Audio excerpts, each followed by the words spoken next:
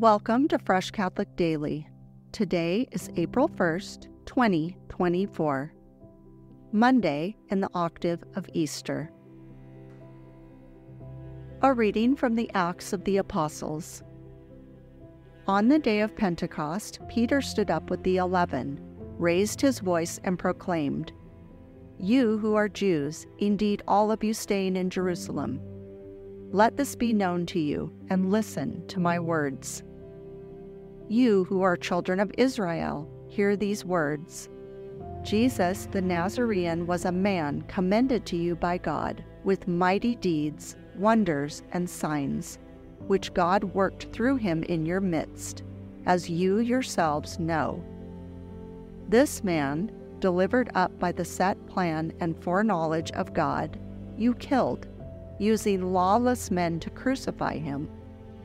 But God raised him up, releasing him from the throes of death, because it was impossible for him to be held by it.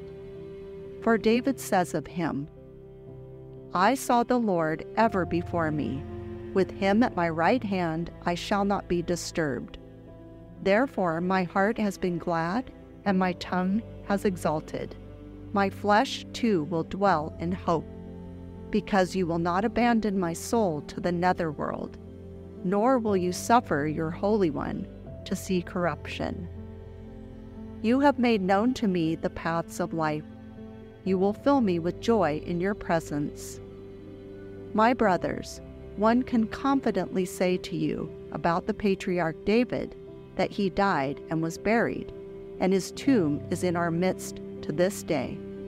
But since he was a prophet and knew that God had sworn an oath to him that he would set one of his descendants upon his throne, he foresaw and spoke of the resurrection of the Christ, that neither was he abandoned to the netherworld, nor did his flesh see corruption. God raised this Jesus, of this we are all witnesses. Exalted at the right hand of God, he poured forth the promise of the Holy Spirit that he received from the Father, as you both see and hear." The word of the Lord. Thanks be to God. The responsorial psalm. Keep me safe, O God, you are my hope. Keep me safe, O God, you are my hope. Keep me, O God, for in you I take refuge. I say to the Lord, my Lord are you. O Lord, my allotted portion and my cup. You it is who hold fast my lot. Keep me safe, O God, you are my hope. I bless the Lord who counsels me.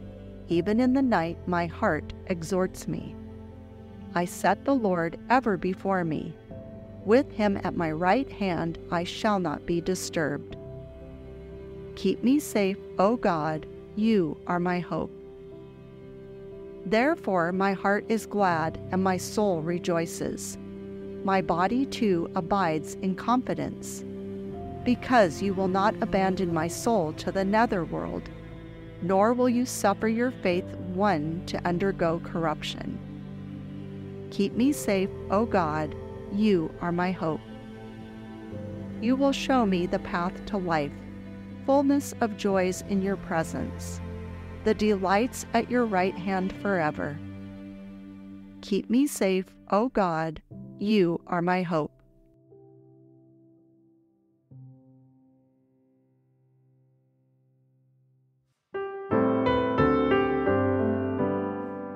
Alleluia, Alleluia, Alleluia. This is the day the Lord has made. Let us be glad and rejoice in it. Alleluia, Alleluia, Alleluia.